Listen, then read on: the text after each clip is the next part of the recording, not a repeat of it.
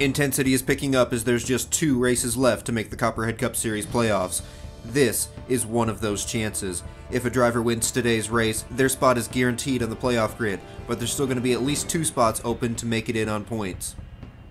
Replacing Elliott Sadler in the 38 car is David Gilliland, who will be making his series debut today. Up front, we have the Penske cars. Rusty Wallace qualified first, and Ryan Newman qualified in second. Let's take a look at the starting lineup and the playoff bubble.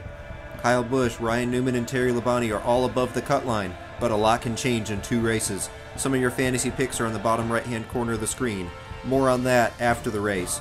Right now, we're getting ready for 12 laps in the 4th annual Matthew 544 500. The pace car is hitting pit road. The Penske cars are leading the field to green. Green flag is out. We're underway. Ryan Newman with a great jump. He's in front of his teammate Rusty Wallace off turn 2, but Rusty Wallace fighting back hard. Here comes Jimmy Johnson, 3 wide for the race lead already. Johnson leads lap 1. Ryan Newman tucks in behind him in second. Now Newman looks to the inside of Johnson for the race lead. Here comes Ricky Rudd behind Ryan Newman. Jimmy Johnson prevails with the high line off turn 4. Johnson has a win, Ryan Newman does not. Everybody fighting for position further back.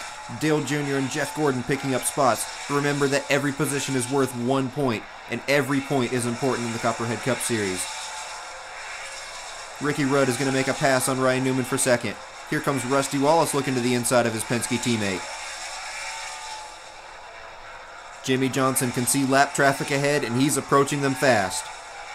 Coming up to the back bumper of David Gilliland. Johnson is there in turns 3 and 4. Johnson looks to the inside of the 38 car. Halfway bonus points awarded this time by at the line.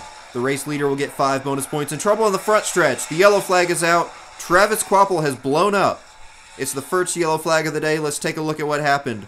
Coming down the front stretch, it looks like the engine just blows up on Travis Kvapil in the 77 car. Not much he can do, but his day is over. While we wait on track cleanup, let's take a look and see where we'll be racing at next week. It's going to be the first ever Copperhead Cup Series airport race, and it's the final chance to make the playoffs. It's going to be a good race. Make sure you're subscribed so you don't miss it. Back to today's action, we're coming to the choose. Jimmy Johnson's going to pick the inside. Ricky Rudd's going to pick the outside. Rusty Wallace picks the inside row 2. Dale Jr. on the outside. Everything pretty straightforward for the first 4 rows. The previous winners of the Matthew 544 500. Mark Martin, Terry Labonte, and Ewan Wayne. Who's going to add their name to that list today? 3 laps to go with this restart. The pace car is coming on pit road. Jimmy Johnson and Ricky Rudd on the front row. Green flag back in the air. Ricky Rudd overshoots the corner. Here's Jimmy Johnson pulling away down the backstretch. Rusty Wallace coming to the back bumper of the 48. Rusty Wallace looks to the inside of Jimmy Johnson as Ricky Rudd brushes the wall. Rusty Wallace in the lead with 2 laps to go. Here comes Dale Jr. He's looking for a shot at the win. The dominant car of the day falls to 3rd as it's Dale Jr. versus Rusty Wallace.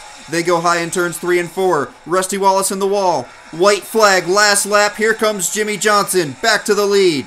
Off turn 2, Johnson clears Dale Jr., but the 8 car is going to have one more shot in turns 3 and 4. He looks to the inside, but coming off the final corner, it's going to be Jimmy Johnson in the Lowe's Chevrolet getting his 2nd win of the season. Jimmy Johnson led almost every lap and got max points on his way to victory, but it wasn't easy, especially on that final restart. Dale Jr. comes home in 2nd. Terry Labonte had a quiet day, but he comes home in 3rd. It's a good points day for the 44 team. Carl Edwards just misses the top 10 as he comes home in 11th place. As we take a look at the season standings, Jimmy Johnson jumps up to the points lead. Rusty Wallace gains a handful of spots back there in 7th place. And then Elliott Sadler drops some spots, but more on him in a moment. Carl Edwards drops out of the top 10 as he's in 11th place. And speaking of Carl Edwards, let's take a look at the playoff grid with just 1 race to go in the regular season.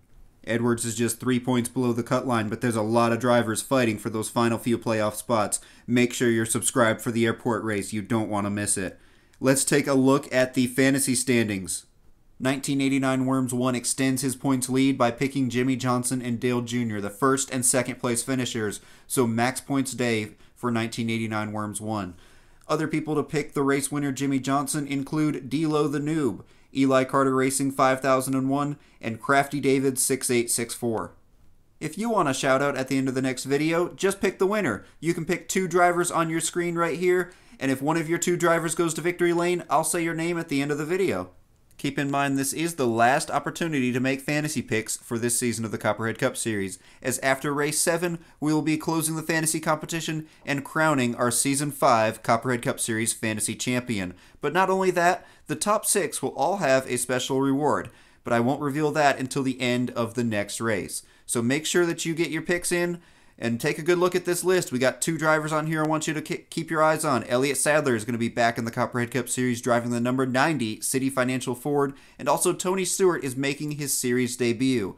And remember, we're at the airport track next week. It's going to be a fun race. Make sure you're subscribed, and I'll see you guys for race 7, the final race of the regular season for Copperhead Cup Series Season 5.